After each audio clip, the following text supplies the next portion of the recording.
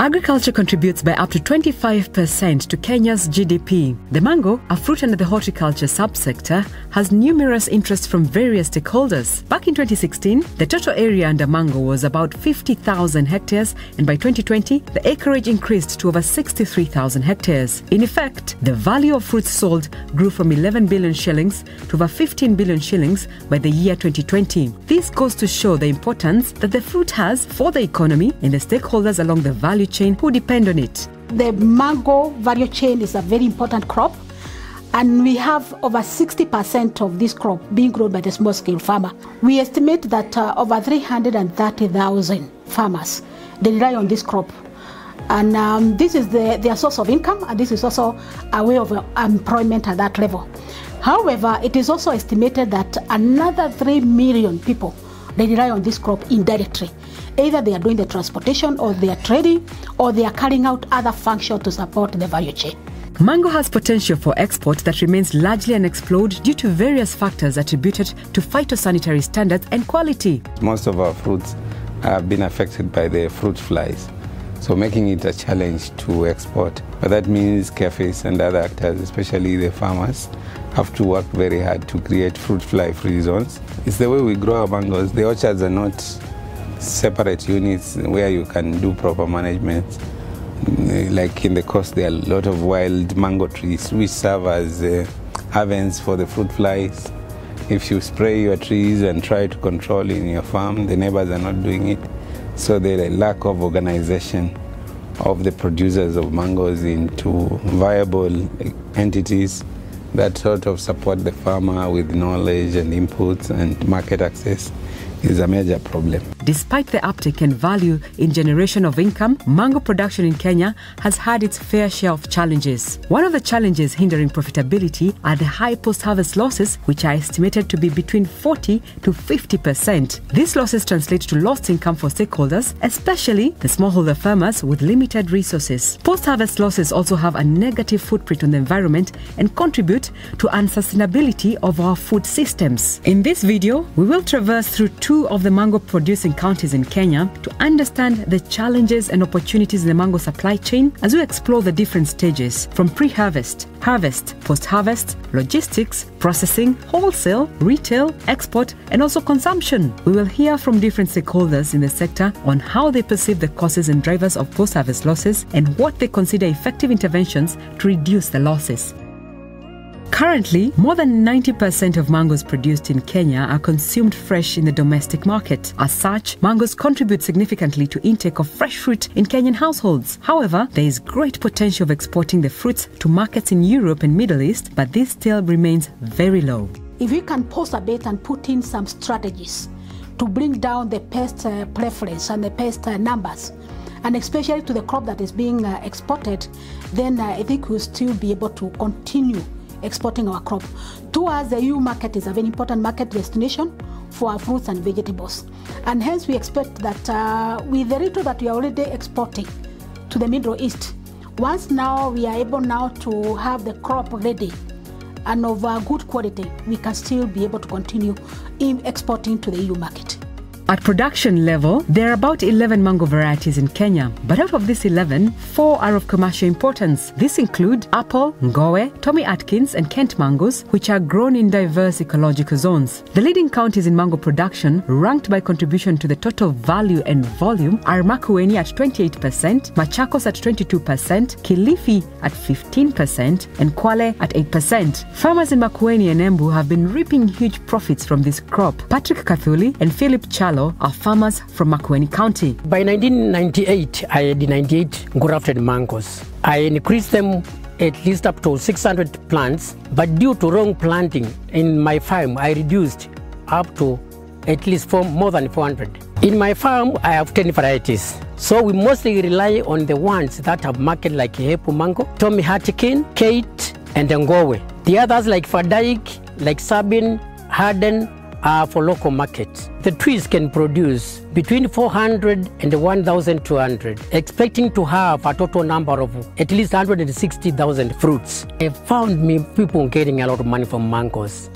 And since I had to educate my children, I thought of having mangoes in my farm.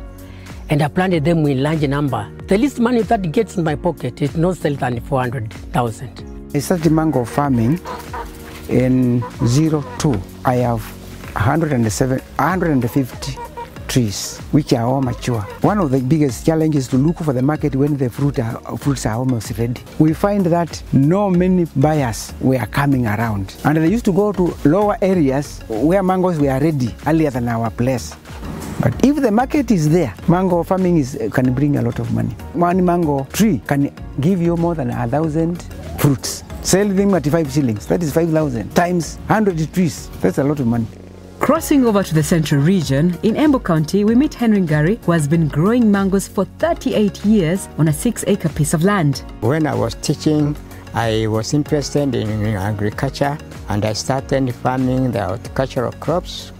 I grew some oranges, some avocado plants, and later on I switched over to the mango farming, which I started in 1984 and 85. The first time I planted 120 trees, but I've expanded the population of the trees. Now I have about 400 trees on this farm. The farm is not so big. The farm itself is 6 acres, but the portion occupied by mango trees is 4.5 acres. And around 1990-91, we started selling the fruits for export mainly to Europe and the Middle East. We noticed that we had some fruits which are affected by an insect. The fruit flies were so disturbing, so the loss was between 50 and 30% each year. And the fruits were not diminished. When you lose half of the crop, it was so disturbing. My capacity has moved from about 40 tons per year to about 70 tons if I get the market. People have grown many trees, and the market is not increasing at the same pace. So although we are losing mangoes, we are not losing mangoes because of fruit flies. We are losing mangoes because the buyers come late when the mangoes have ripened and fallen down. Unfortunately, with increased production, there has been an increase in losses. According to reports by the Kenya Agricultural Research Organization, KALRO, 40 to 50% of the mangoes produced in Kenya are either lost or wasted. Some level of loss is incurred at each stage of the supply chain. Mango is a seasonal fruit where we have the peak season during the months of November to February. During this time, we have a lot of losses because there is a glut of a supply. So this causes a lot of losses. Over 25% of this crop is lost at the farm level as a result of pest and disease infestation of the fruit. We have not invested a lot in terms of machines and other equipment that are required to do the harvesting of this crop. So some farmers would get onto the tree and they shake it. We may not also be growing the right varieties in the right place. At the market level, the contributing factor may also arise from the farm, because when you harvest the mature crop, gets into the market, it will also start rotting. There's a lot of bruising of this crop because of the way we do the handling of the crop. Even when we are doing the transportation, we don't also handle this crop very well. We also keep these crops in the same place.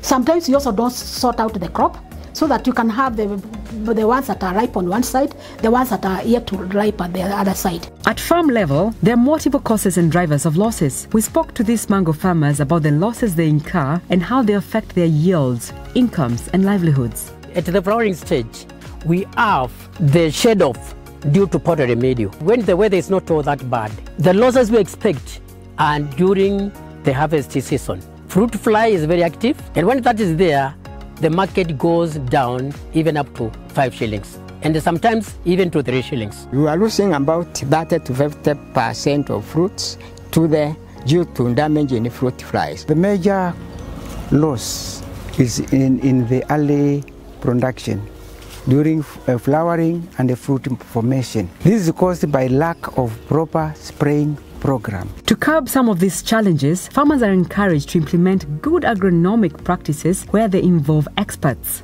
The cost of operating the farm with the ISIPE program, where we use the traps and the parasitoids, is such that what I use per year is actually less than 10,000. I use little money on crop protection And with the resources that we are able to sell most of the fruits and get more money than we used to get.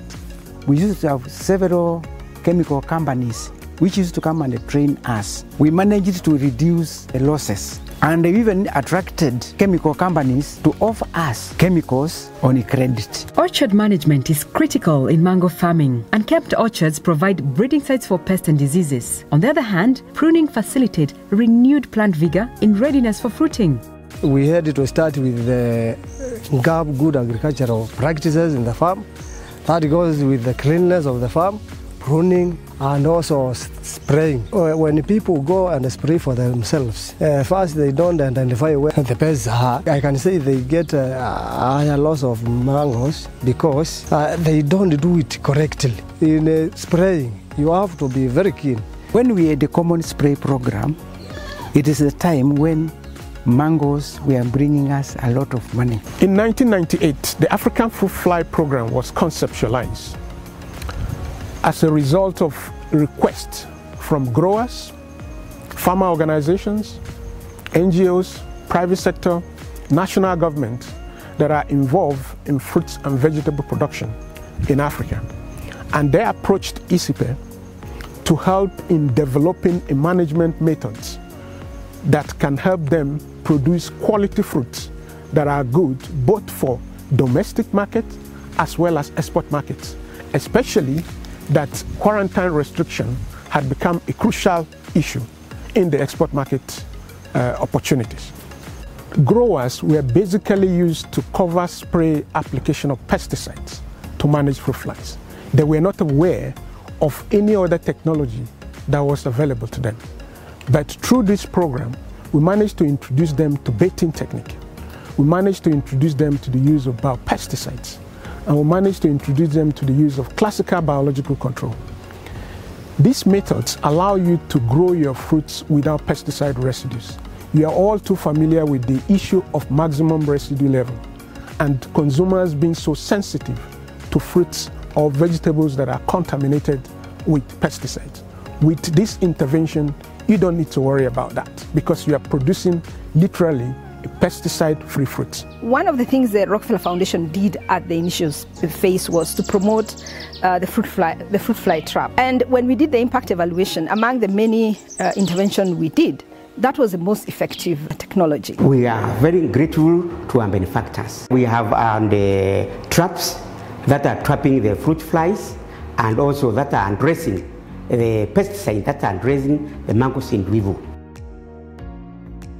When the fruits are ripe and ready for the market, harvesting is the next step. At this stage, concerns regarding loss mitigation are primarily focused on mechanical injuries during harvest, post-harvest scheduling, delayed harvesting, and selective harvesting by different buyers. Some farmers deploy service providers to help reduce some of these losses. For example, Patrick engages services from a harvester, and here's how it works. Kwa shamba kwanza kuna wale tunapea hii kazi, tunasaidiana nao hii kazi, wanakuja wanachuna, tuna grade, manake unaweza katwa zingine unapata zimekatwa mbaya, kibahati baya inatokea kama saizi dogo hii. Hasara yenye wanapata kwa kazi ya matunda, kwa kupata tunda mbaya, tuseme yenye iko na mdudu kwanza, ama pengine iko na rust, jinsi ya kupeleka transportation, manake zingine huwa zinaweza overripe, kupeleka pia inakuwa ni shida sokoni. Unafikisha kule unapata mingi zimeiva kabisa. Kuna vile unaweza kata siku moja ama trip ya moja unapata hiyo ni successful, manake haikuwa na mingi mbaya ndani yake. Ingine unakuja kibati ingine unapata umechukua kama nusu yake ama quarter yake ama height mbaya. 20% ya hii kazi yote inapoteanga, na hii height sasa ndio ile matunda yenye inaendanga mpaka inafikia hata consumer. Each buyer and off-taker comes in with their own demands for the fruits they want. Such requirements mean that some fruit also gets lost in the harvesting process. Kitu ya kwanza tunaangalia size, hali ya tunda lenyewe, pengine unaweza ona ni nzuri lakini baadaye unapata ilikuwa na shida hukuiona. Upon harvesting, transport logistics are critical while handling this fruit. In most cases, the traders double up as transporters to the market. Majority of these transporters load the fruit in open trucks, exposing the fruit to high mechanical injuries during transit. Some have adopted the use of crates or carton boxes to minimize mechanical injuries and associated losses. After transport, the mangoes arrive at the wholesale and retail markets. I buy mangoes around 10,000 pieces at most. When you come to sell the 10,000 pieces, you find the market is fluctuated, yeah? Then the prices will go down. When the farmer comes with 10,000 pieces, he will sell at 10 shillings. And yet I'm supposed to get my 2 shillings. I add on the transport, then I add on my profits. You can get that most mangoes are rotten. Some have gone bad, they're like juice. You have to sell them at a loss. Like in this box, when the mangoes are rotten, you sell them at 200 shillings. And yet that box you bought like at 600 shillings. That is our challenge. Most wholesale markets in Kenya lack proper storage facilities, and therefore mangoes and other perishable produce that are not sold each day end up in garbage bins and landfills. There's an opportunity for introduction of cold storage facilities at these market locations where unsold fruits can be stored and kept fresh for longer. Hii maembe kitabo uifikishe sokoni, huwa maembe mingi sana inaanguka chini na inaoza. Alafu tukifika sokoni inakuwa, kwa sababu sasa traders na wakulima wote tuko sokoni, maembe inakuwa mingi. Alafu tunakuwa na hasara, kwa sababu naye sokoni tukikuja hakuna kitu kama cold storage, na tena huko tungefaa tuwekewe pahali ya kukamua juice. I supply at retail markets, retail shops, that is supermarkets, and the kind of mangoes that we require, they must be clean mangoes, and they must be spotless, and at least they must be half ripe, because we require them to have some shelf life. So some of these logistics, for example, from transportation, the levies are so huge, around 30 or 40%. That means that your profit margins are less than maybe for what you expected. One of the companies in the export business is Kate Exporters. They've been in the business for over 10 years. They have mastered how to reduce losses to a minimum of 5%. This is how they do it. I started supplying mangoes way back in 1990 from Malindi. I partnered with one of my partners, and we started this company called Kate in 2001. We have contracted these farmers from Meru, from Makueni, from Machakos, and Marakwet. We go ourselves with our graders, we pick mangoes and we bring to our pack house. We grade them again and put them in the sizes that the clients want. We also have some specific suppliers or the market agents. We have about 10. We have been with them for the last 15 years. We sold more than 100,000 tons of mangoes. Because of the rejects that we have, we lose about 5% of the produce that we get from the farm. We have a team of technical managers or agronomists in our company. Then these people, they go down to the farmers on the ground, then they help the farmers to do things right. With the peak season of mangoes starting from December through to March, seasonality in mango farming contributes greatly to post-harvest losses. Considering that mango fruits ripen around the same time, this leads to an oversupply in the market during the peak harvest period. One of the research we have conducted at the University of Nairobi is to address the problem of seasonality through off-season flower induction or fruit induction. During the rest period, the mango trees which would otherwise be dormant can actually flower and fruit, and therefore we'll have an off-season fruit. So if we can do this and we have fruit production all year round, then we will deal with the problem of gluts during the high season, which is a driver or a cause of food mango losses in the mango value chain. Farmer cooperatives come to the rescue for farmers where they aggregate produce, and this has provided a backstop for them. But how has it been for mango farmers and their off-takers? The cooperative has assisted us in organizing farm training centers. In our area we have several. That's where we go. We meet chemical companies. They even demonstrate for free. And there we also highlight our problems for mitigation. In Embu County, Karurumo Processors has been at the front line in supporting farmers, despite the cooperatives playing a critical role as off-takers and in creating off-farm employment opportunities. There are still losses that occur at this stage of the supply chain. Karurumo Horticulture and Agricultural Processing Association has a membership of about 70 farmers who are mainly mango growers. And we have been having challenges in marketing of our mangoes. And that's why we thought of value addition and processing. Mainly process mangoes in terms of drying and pulping. And from pulping, we are able to make jam and various juices, mango leather, mango wine. The loss from the farm now has reduced from the 60% to about maybe 30%. Our farmers can produce at least 10 tons of mangoes per season. We can absorb between a ton and 2 tons from a farmer. The rest goes to the fresh market because we have got that linkage with other markets who buy from us. We require very high quality of fruits which are supplied to the center. We do a lot of vetting, and it is only the farmers who have met our criteria of quality who supply the mangoes through the center. But there is a silver lining for this cooperative. They are going a step further and working on an innovative model in partnership with the county government to introduce mango juice to the school feeding program. This way, the mangoes will have a ready market while addressing food and nutrition security for school-going children. Through this approach, production, value addition, market linkage, and consumption are effectively integrated. Experts at the University of Nairobi, we have been able to come out with very quality production of fruits and other foods which are nutritional in value for consumption by not only our children but their family at large. A group of farmers in a place called Karurumo in Embu County, where I've actually installed these technologies from research, the cold rooms and the small-scale processing equipment. With the cold storage, these farmers are able to aggregate their produce and therefore attain the quantity that is required by traders. And whatever is not sold, they are able to do value addition to process the perishable fruit into shelf-stable products, which then they can actually sell. And so we are working also with other partners to help these farmer groups to connect with the market for their product.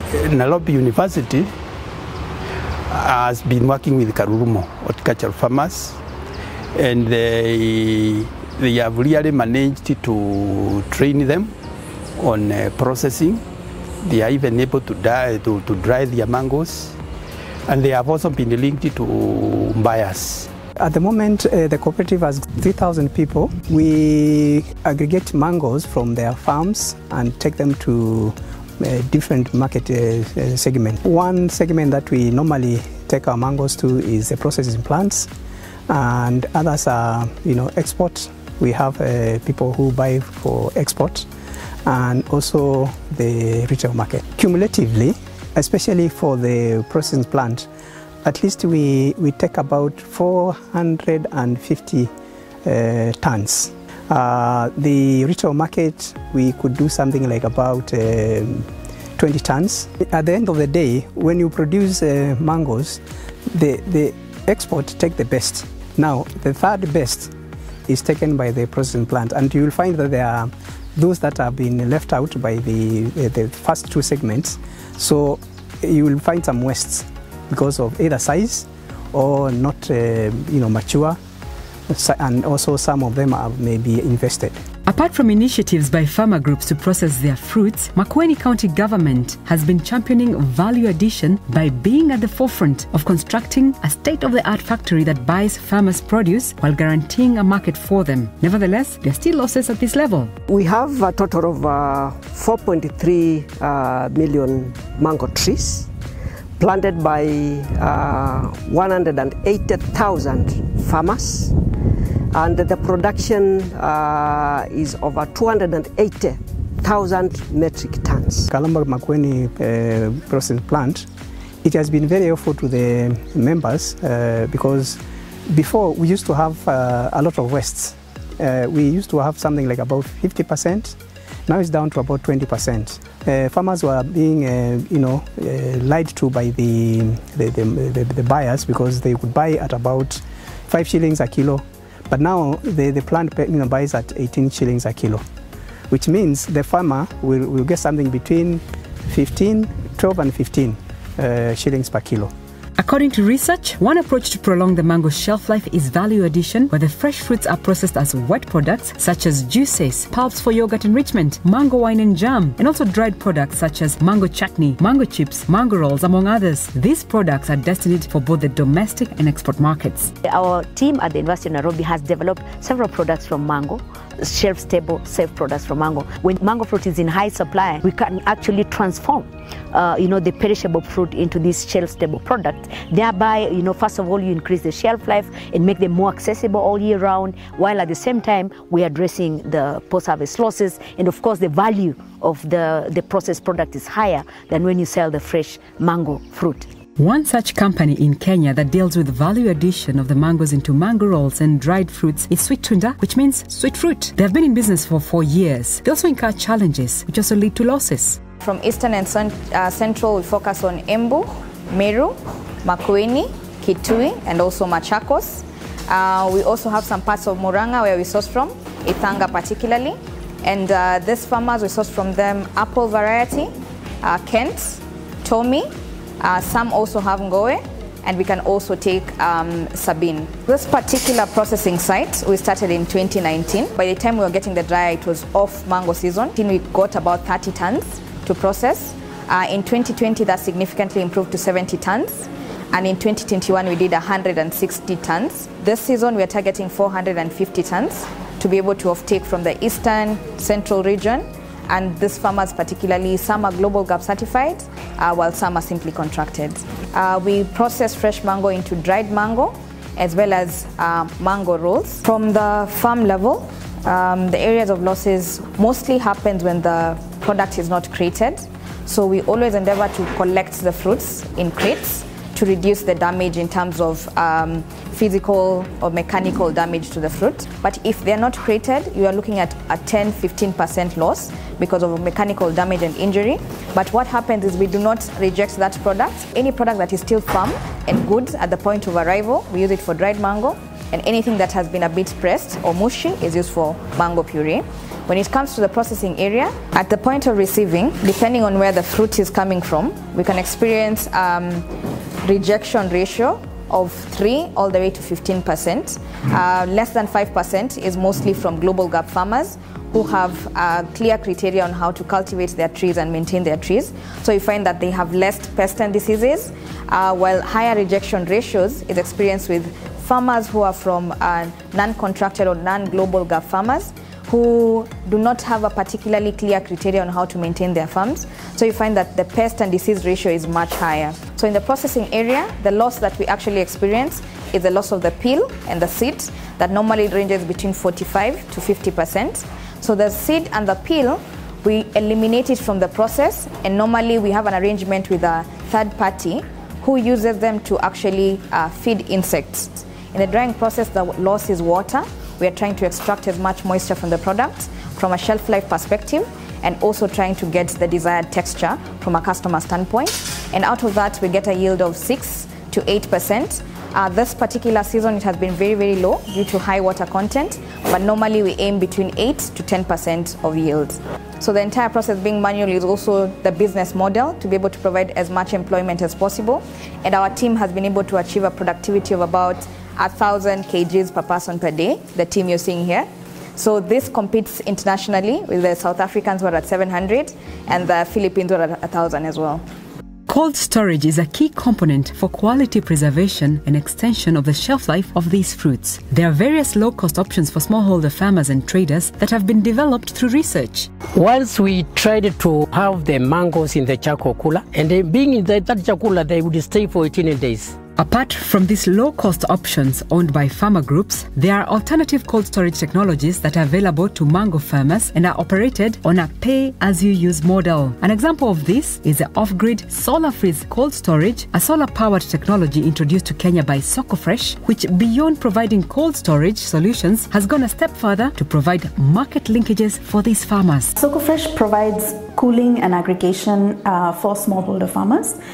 We provide that through a cold storage unit set up at farm gate. and we also bundle market guarantees. Our clients are mostly smallholder farmers. They use our cold storage services to increase the longevity of mangoes, to reduce field heat, which also increases their lifespan, and also to aggregate. So a lot of smallholder farmers produce anywhere between 100 kgs to 300 kgs, and it kind of helps to aggregate produce from multiple farmers, so you're able to take it to market in a cost-efficient way. We identify the best technology in the market and then make it accessible for smallholder farmers by providing it as what we call a service, or pay as you go. Our fees are 2 shillings or 2 cents per kg, and that makes it super affordable for the farmers. The other way we make it accessible for the farmers is we provide a market guarantee. So this little price that farmers need to pay is already catered in because we have connected them to markets. And then the third is we're based at the village level. We're the only cooling provider who makes it possible for smallholder farmers to directly access cooling. As I mentioned, we're not a technology company. All the other providers out there provide the technology, which costs anywhere between 200,000 shillings to $20,000, which is inaccessible to the farmer. And the small products that are available in the market only store about 1 ton of produce. For us, what we do is we say, bring as much produce as you have, we will store as much as you want, and we will only charge you for what you use. We make ourselves priced in such a way that we have the opportunity to serve hundreds of thousands of farmers. The other is we actually look at seasonality. So mango production happens in 3 to 4 months of the year, sometimes even 2 months if the season is low. And so we work with other value chains. Our cold storages are portable. They can be put on the back of a truck and moved to different locations. So while there is no mango production in, say, Makueni, when it is mango season, when it's off mango season, we move that cold storage to areas such as avocados. Typically, a farmer loses anywhere between 40 to 60% of the mangoes they produce. And when we bring in our solution of cooling and aggregation and market guarantee, we're able to reduce that loss up to 5%, because we're able to connect farmers with great quality produce to exporters, with medium quality produce to the local market.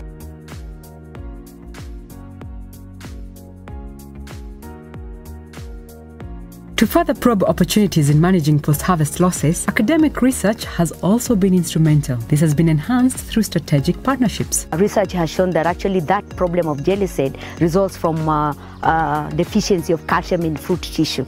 So you find that the flesh or the pulp around the seed is soggy, and that contributes to losses. So what we've done is to optimize calcium nutrition as a way of managing jelly seed. And we have shown that if you balance calcium nutrition with the potassium and magnesium, then you actually have, you address the problem of jelly seed. With all these losses along the supply chain, the question now begs, what investment opportunities are low-hanging fruits for investors to tap into, and what impact will this have on the horticulture subsector? Investing in the companies which are already sourcing from farmers, because if I'm sourcing from ex-farmers and you make more investments that I can improve my logistics for sourcing, I can have cold storage units, maybe even at the farm level, then there is a likelihood that I'm going to provide more market to the farmer. And here I'm making an assumption that they're going to give the right price to the farmers. At the farm level, we are interested in also ensuring that the quality is also maintained. We can have simple technologies being promoted like the charcoal coolers at that level, so that if the farmer harvests the crop today, he can be able to store that crop in that form for it to be transported before it is transported to another area. I would propose that we also have very good aggregation centers with all the facilities that would go towards, again, maintaining the quality of that crop. Farmers can come in, especially in the major mango growing areas, Makueni and the rest. In a ward, you can have one aggregation center or two, depending on the produce, and we can have now the cold facilities at that level. For any investor coming to the county, the investments that would really assist in the mango value chain, one is in nursery production. At Makueni, we majorly depend on seedlings from outside the county. especially Muranga, Thika, JKUAT. That's where we get our seedlings. And then investors coming and investing in the production of clean planting materials, seedlings that will assist the sector. Number two is in the line of especially pest and diseases, advising farmers to go for integrated pest management instead of majorly buy chemicals or using chemicals only. And you know, integrated pest management is a big field.